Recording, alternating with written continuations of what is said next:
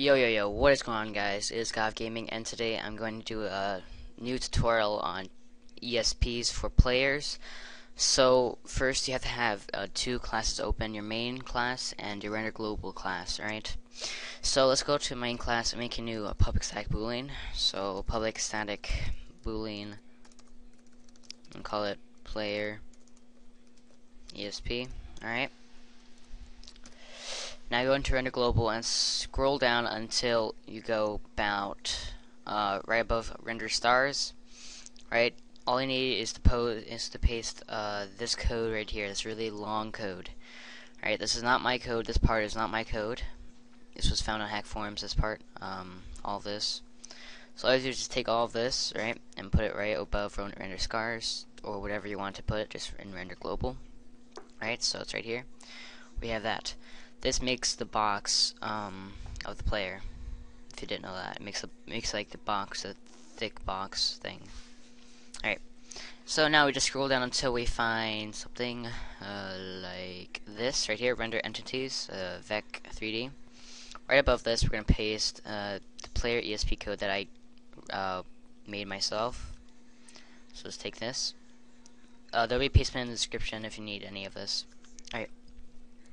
So, I already know that we have errors. Just make sure that I don't really like it like that. Let me just fix this up.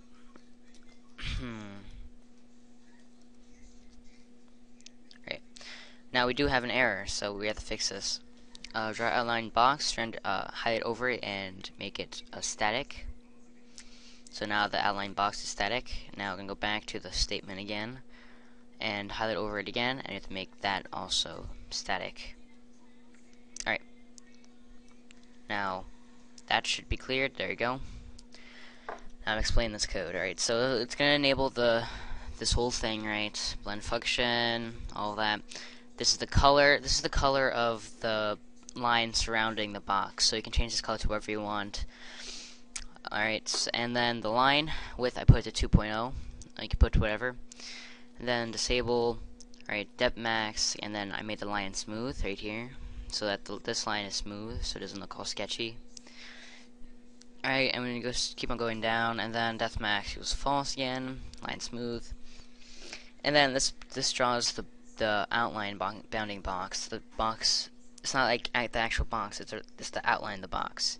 And then this is the inside of the box right here. Now these numbers right here, the D, D1, D2, and and all of this, right? This is basically the code for making it big or small. So you can change this code up to wherever you want, however you want it to be. But this is the best way to do it for me.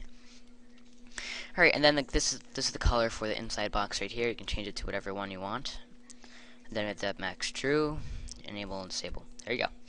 So to actually call it, you're going to have to go into net.minecraft.src package, scroll down until you find render player, which is player. Scroll down until you find render name. Right, put your if statement. So if main dot player ESP. If main dot player ESP. Make sure this is installed.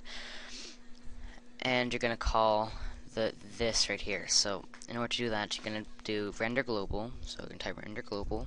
That's the class that's in. Then we're gonna put draw player ESP. As you can see, it says it right there. All right. Oop.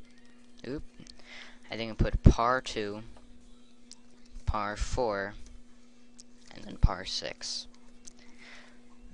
See how par 2, par 4, and par 6 are right here? Yep, you just put it right there. Alright, so let me run it. Alright, let's run it and see if this works.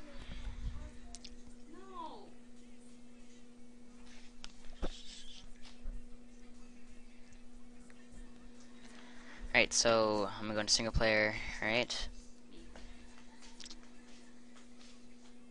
And I press F5 just to see my person, and there's a box around him.